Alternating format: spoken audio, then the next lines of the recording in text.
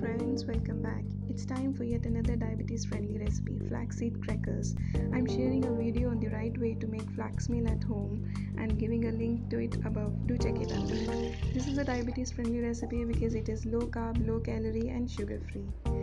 For this recipe we need 1 onion, few mint and basil leaves, 1 green chili, salt, turmeric, garam masala, black pepper and half cup flax meal. So let's get started with it. To start with, we need to chop onion along with the herbs, but I chose to do it differently.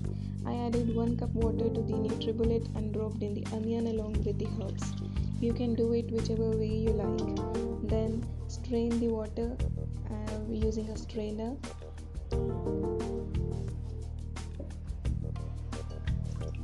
Yes, the idea is to drain the water, but do not squeeze because we need this water. Keep aside that stoke of water as well. Add these herbs along with the onion to a bowl along with salt, black pepper if you want it spicy, turmeric, garam masala and any other flavoring of your choice. Then gradually add flax meal to this jar. If it looks sticky, don't worry, go ahead. I added 2 tablespoons of rice flour to it as well. If you don't have rice flour, you can add besan or chickpea flour too. Then we need to add 3 tablespoons of this stoked water that we had kept. Add it to the bowl and mix everything. Keep it aside for 10 minutes. After 10 minutes, your dough is ready. It should be sticky. It has to be sticky. So don't worry if it is sticky. It is perfect for crackers. Mine was not too sticky, so I had to press it very well. But if yours is sticky, well and good. Go ahead with it. If yours is sticky, then pour your batter-like dough directly onto the baking tray or baking sheet. I did it on tawa again on my skillet because I want this recipe to reach out to all Indian households.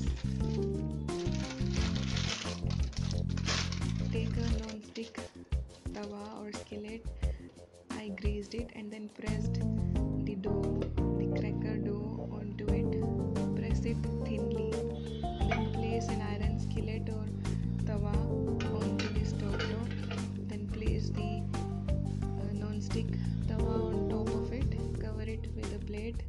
Keep it on high for 5 minutes and then after 5 minutes turn the flame to low. Then after 10 minutes flip the side. It is baked from below. Be very careful while flipping the side. If you're doing it in oven as well, you can flip the side if you want. Cover it and bake for another 5 minutes. After 5 minutes, it is almost done. Check it with your spatula. If it feels hard, your cracker dough is ready. You can flip the side if you want or bake it as is. Look how I am doing.